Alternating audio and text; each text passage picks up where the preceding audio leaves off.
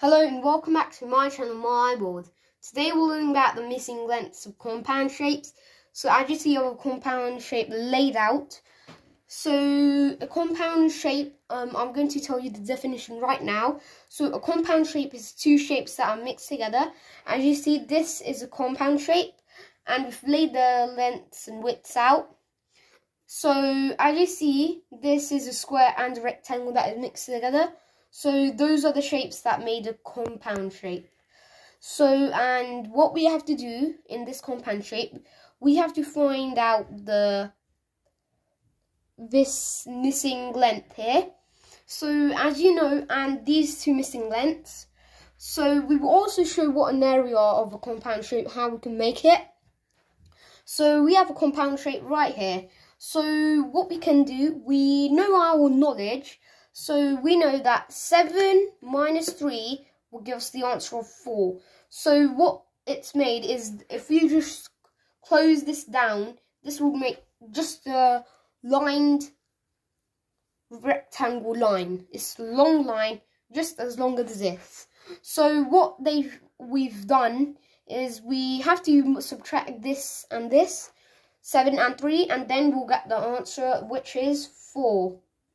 So now what we have to do is, as we just told you, we will flatten the shape and we will think how it will be. So 4 minus 2. So our answer will come as 2 again. So we will just put 2 here. So we found the missing lengths. Now I want to find the area. First, let's find the perimeter. So we have to add all of these sides together. So we will do 4 plus 4 plus 2 plus 3 plus 2 plus 7. So this is what we have to find out. So 4 plus 4 gives us 8.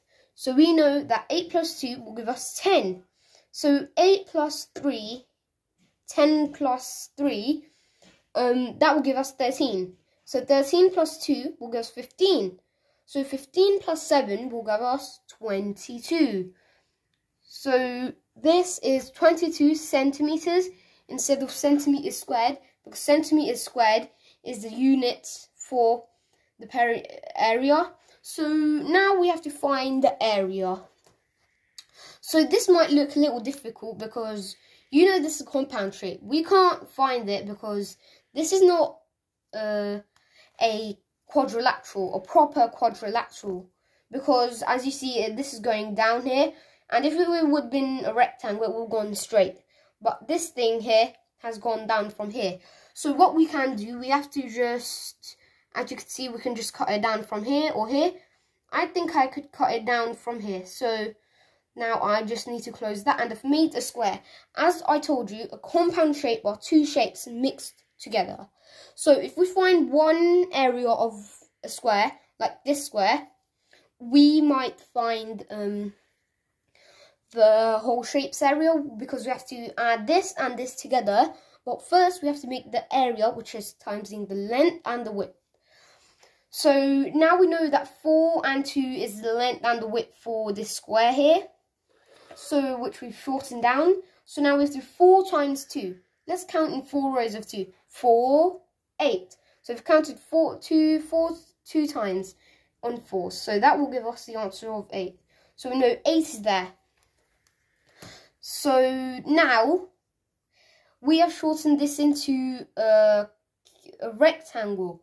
So we know that if this is 4, because this is longer than this side, then this cannot fit in this.